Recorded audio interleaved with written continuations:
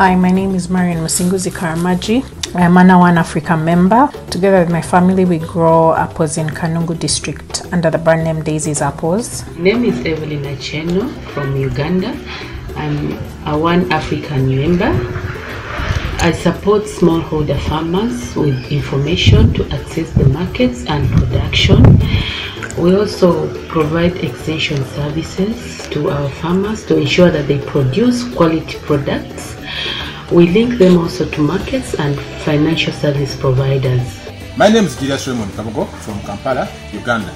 I'm the founding member and managing director of Musingi Poultry Limited, and I'm a member of AWAN Afrika. Within production of eggs and organic manure from chicken waste, we also aim at processing and packaging of organic vegetables. Our farmers have not been able to access the extension services due to the lockdown, where things could not move, vehicles could not move, to ensure that they reach them promptly to give them advice and get quality produce. We are really worried on the production for this season. We were unable to travel to the farm as often as we usually do to fully supervise operations. We were also unable to bring in as many fruits to the city center to sell as we usually do because transport was even more expensive than it usually is. We tried to manage things over internet, but internet charges are high, and then also in our area there's still some issues with connectivity,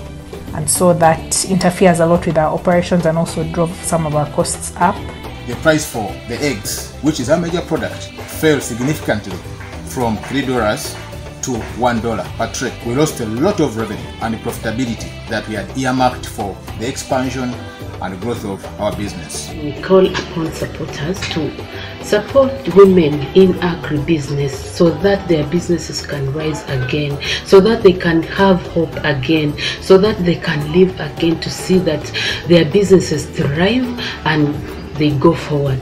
We are appealing to government and donors to support us with grants, that we can invest in equipment, that we can invest in facilities, that we can invest in all the inputs we need for us to increase our production, and ultimately this will help us create employment opportunities for the youth in Africa, for the youth in Uganda, and for the youth in my community.